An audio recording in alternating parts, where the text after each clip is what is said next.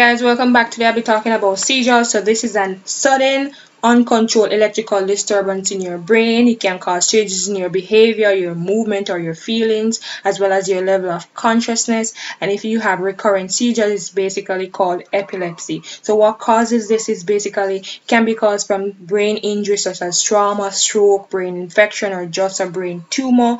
And other thing that can cause it is high fever, high or low blood sugar, alcohol or drug withdrawal, or brain concussion, just anything that interrupts the normal activity of your brain. So if you're around someone who is having a seizure, these are some key things you should do.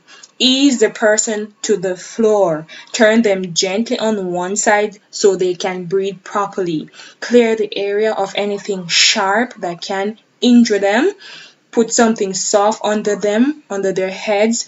Remove their glasses if they're wearing glasses. Loosen ties from around their neck so they can breathe properly, and call 911. And guys, do not try to control the person's movement by holding them down. Do not put anything in their mouth because this can cause them to swallow their own tongue. Do not perform CPR, like blowing into their mouth so they get air. Do not do that.